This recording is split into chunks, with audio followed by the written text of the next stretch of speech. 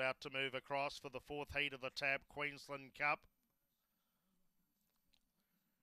Wheel and Go, Amendola, Blue Hornet and Hidden Agenda will be the first line to move up. Second line will be Untapped, Stellar Girl, On the Off and Elfie Moon. First line goes up for race number 4.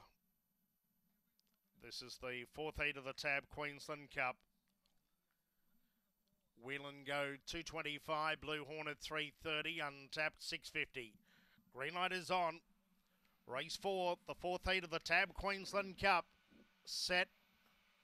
Racing, or going up with the leads was Elfie Moon, missed at 10 lengths. Well away on the off, Hidden Agenda. Now driving through was Wheel and Go. Following it through was Amendola, drifting back, Blue Hornet, Stellar Girl. Amendola towards the rear and Elfie Moon tacks on.